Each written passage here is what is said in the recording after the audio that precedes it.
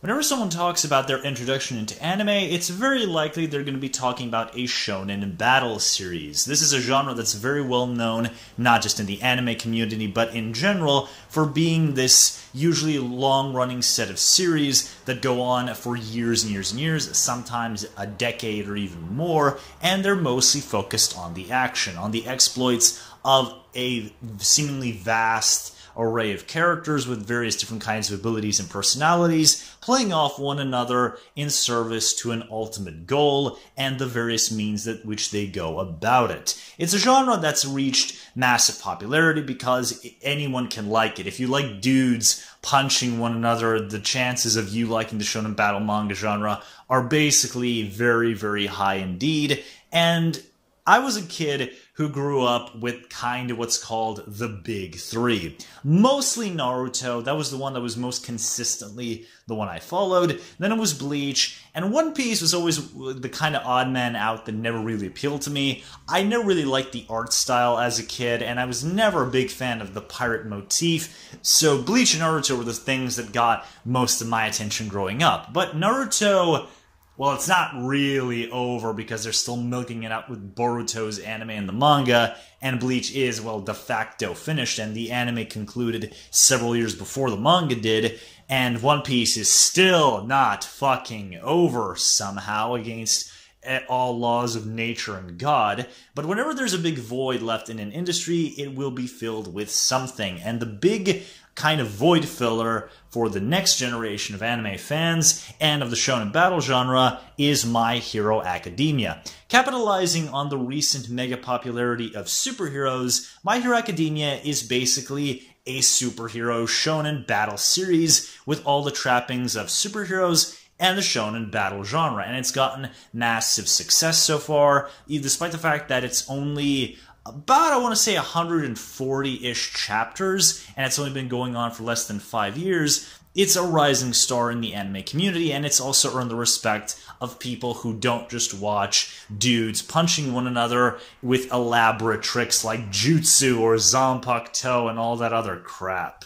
It's getting its first big film release, and as an enthusiast of superhero fiction, despite the fact I keep noticing things wrong with it, I was interested in seeing what My Hero Academia had to offer because I like the idea of superheroes. I like the idea of the shonen battle genre. I have a lot of problems with the genre, some of which are addressed by My Hero Academia and some of which aren't. But as I jumped into it, my first impressions were very, very good indeed, because you know how in X-Men comics we always talk about the possibility of mutants being the new status quo for humanity, where the regular non-powered people are going to be replaced by individuals who are all born with superpowers that give them extraordinary abilities and or altered physiologies. And My Hero Academia is set in a world where everyone is basically a mutant. It's basically that, it's kind of like the dream of Charles Xavier sort of realized, where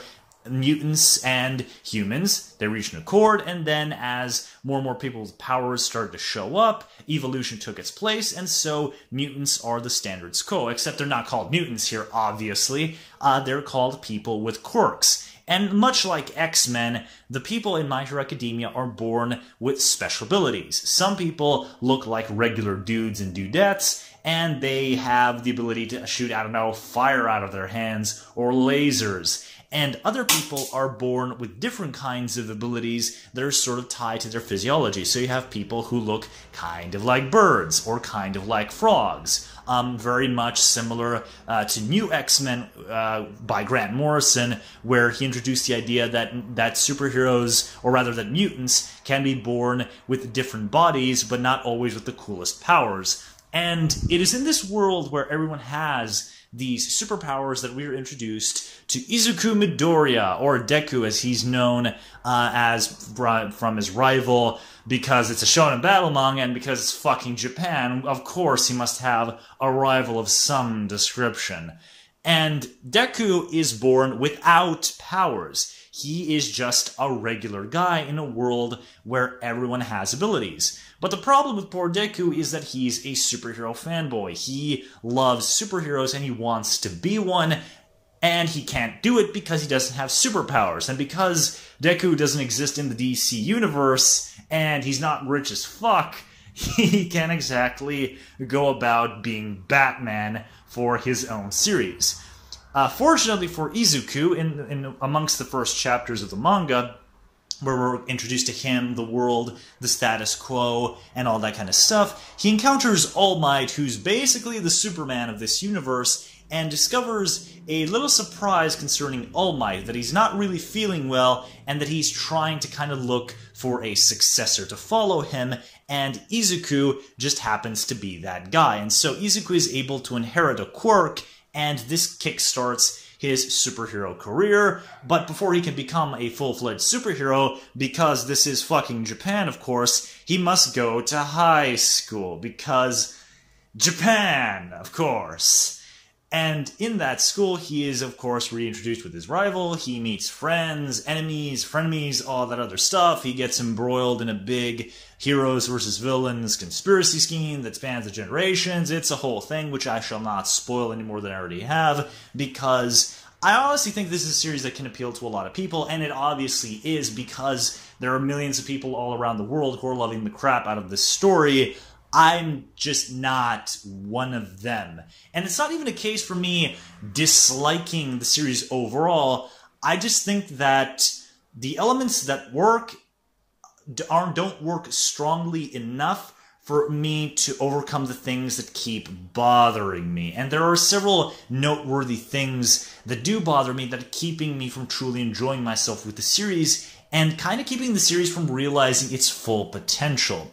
The first, and possibly the biggest problem of them all, is the pacing. Now, the shonen battle genre has a big problem, usually, and that's that it can get slow as fuck. The reason why they're still on Namek was so popular back during the 90s and the early 2000s when Dragon Ball Z was airing was the fact that they were on Namek for a long amount of time. A very, very long amount of time. And that's just in the anime, where of course a lot of things were padded out. But even in the manga, it still took a long-ass time to get off of Namek. And this is a problem that shonen battle series have all the time, where because they're sort of designed to keep going on and on and on, usually past their logical endpoint, they can get severely long in the tooth, and they can become extremely padded out. And it feels like the author of My Hero Academia recognized this problem, and he took steps to subvert it. And for the first, I want to say 40 to 50-ish chapters of the manga that I read, it works really well. But the more I got into it, and the more I was consistently reading it chapter after chapter, the pacing started to reach an opposite problem.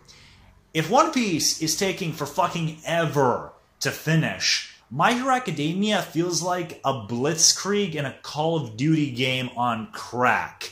This thing is fast, furious, and relentless. That's a breath of fresh air at the beginning, but as I was reaching the end of the first tournament arc, because there must be a tournament arc because motherfucking Japan, it got really obnoxious, and it kept being obnoxious, and it kept being like it kept being like an annoying friend who keeps poking you over and over and over again, who keeps telling you, I'm not touching you, but you know he is, and you're just waiting to rip his freaking head off. It's kind of like that. The pacing is way too much in the other extreme, and if they subverted another shonen battle trope, I think the pacing could have worked in spite of being so relentless, in spite of being so fast. But the author relies on another trope from the genre, and that's the melodrama.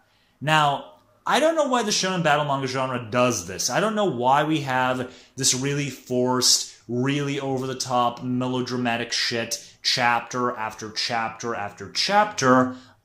Because people say Dragon Ball did that, but Dragon Ball doesn't do that. In fact, Dragon Ball is the series that stopped and laughed at idiots who are like, now I shall avenge you, my friend, blah, and then they just get one-shotted by the villain, and then everyone just stops dead and points and laughs at the moron before continuing the story. So I don't know why or where the hell this whole idea of we gotta make this superly melodramatic shit comes from with regards to this genre, but it's not a problem that's solved by My Hero Academia. And so when you combine this really over-the-top melodrama with relentless pacing, you really do feel like you're reading like some kind of manga version of a Call of Duty campaign where every single moment is the biggest, most important thing ever, and when you have like 20 of those super big important moments happening at such a relentless pace, you just get bored, you get exhausted. You wonder to yourself, how the fuck are the characters not exhausted by this? And that was one of the first big clues, to me at least, that I was probably not going to end up liking this past the first few chapters. And then we get to another problem with the pacing, and that's that there's no breathing room. There's no breathing room for the characters. There's no breathing room for the audience. We just keep going on and on and on, seeing explosion after figurative explosion constantly, and it gets really tiresome. When everything becomes a big deal, nothing feels like a big deal anymore, and so a lot of the moments that are like supposed to be impactful, they just come off as really drab and boring because I'm exhausted and I don't want to deal with this shit. And this is something that I've only ever really felt like with My Hero Academia, because I read the entire first part of One Piece from chapter 1 all the way to the end of the Paramount War and the Marineford battle, almost binged it all, and I never felt this kind of problem because One Piece, while it is considerably slower than My Hero Academia, it has downtime where we get breaks from the big bombast of it all and the big melodrama, and so we can get a chance to charge our batteries and relax. But because My Hero Academia is so afraid of being another dragged-out shonen battle series, the pacing really, really kills a lot of my enjoyment for this. And there are also several parts in the story where it's really obvious that we should get like some moments of breathing or some smaller character moments, but we can't because the pacing is so relentless. In fact, at the end of the first tournament, Todoroki has a big character arc, and he goes to confront another character about it, and that character is paramount to his backstory. And not only do we not see what the fuck happens with that conversation, they basically skip over it because the author is so deathly afraid of anything that could be construed as filler. We just lose potentially great, quieter moments between the characters and the cast. And there's another problem here. These are kids. They're not in constant life and death battles, so why the hell does it feel like they're in the middle of World War III, where every moment of every day is going to kill them if they don't do everything exactly right? Like, even the premise doesn't feel like it fits with the kind of pacing and the kind of circumstances we keep finding these guys into. And the pacing also doesn't help the transition between the arcs, because there's no downtime. The end of like the tournament arc chapter immediately sets up the next arc. And usually that could be a good thing, but because there's no breathing room, we get the climax of one arc, and then a couple chapters afterward, we have another super big moment of the next arc, and it gets so relentlessly boring and obnoxious after a particular point in time. So that's a pretty big knock against My Hero Academia. It fixes one problem of the genre, but it doesn't address the other one, and it kind of makes the other one considerably more obnoxious than a lot of the things it's clearly taking inspiration from and trying to address from other series. The next big problem is that despite the interesting setup of this world, where being a superhero is so normal, you go to school for it,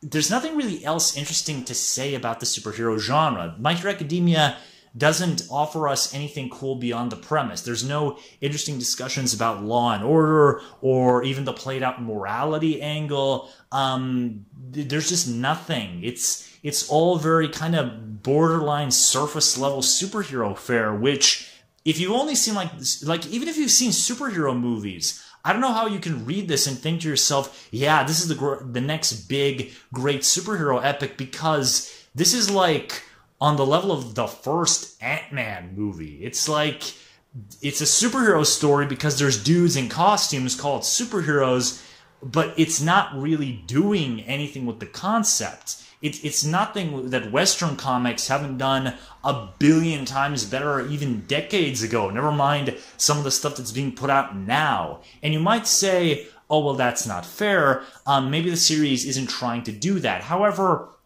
the series does try to do that. The series is constantly talking about the responsibility of being a hero, what is the role of villains or anti-heroes in society, what makes a true hero, and all of it falls really flat because it's so borderline surface level shit that anybody with even the vaguest notions of what a superhero is could say. There's nothing interesting here. There's no cool take. It literally is just a kind of a generic battle series with superhero trappings as like its mandatory gimmick so it can differentiate itself from the shonen battle about ninja or death god samurai or pirates or crazy alien martial artists. So that's another big deal breaker, for me at least. And the final one that killed a lot of my interest was the villains. Now, there is one interesting angle that My Hero Academia kind of has going for it, and that's that both the main antagonist and the main protagonist are kind of in training.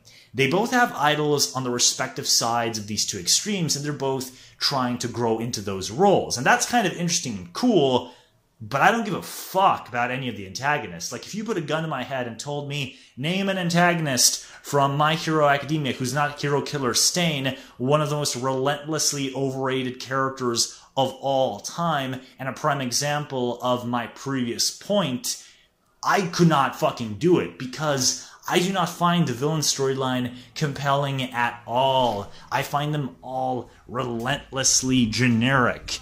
They're not superhero cliches necessarily, but they very much are anime cliches.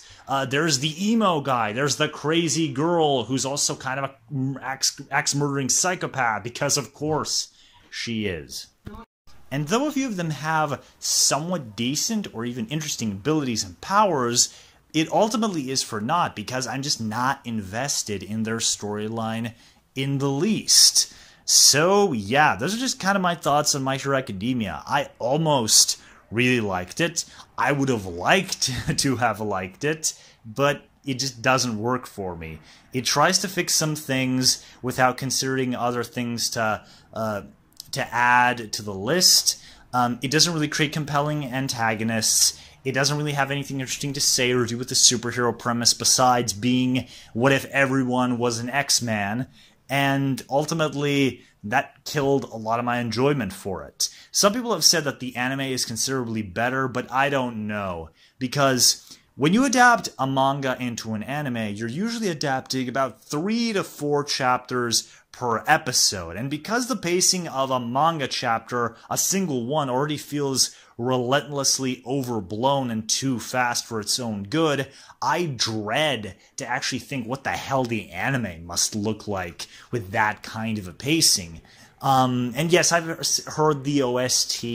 Yes, you say, Ron, it is a cool song and all that stuff. But really, I don't really have much interest in watching this.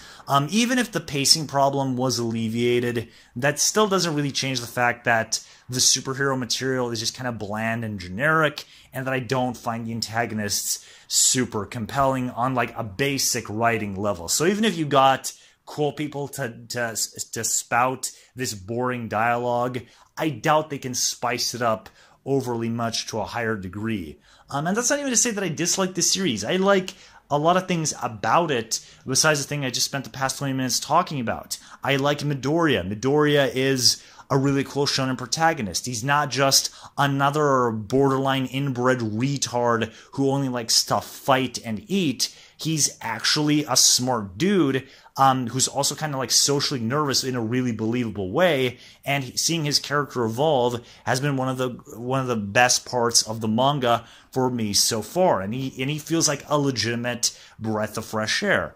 I really appreciate the fact that the class in the school feels like an actual class. It's not just, here's the 5 relevant people and here's the background fodder. No, a lot of the class gets their own little subplots and moments during fights, and they all have really cool designs. They're all really memorable. They all feel distinct and different from one another, which is really impressive considering the fact that there's like 20 plus people in just one class, and then there's multiple classes introduced later on, all of who also feel very much their own characters.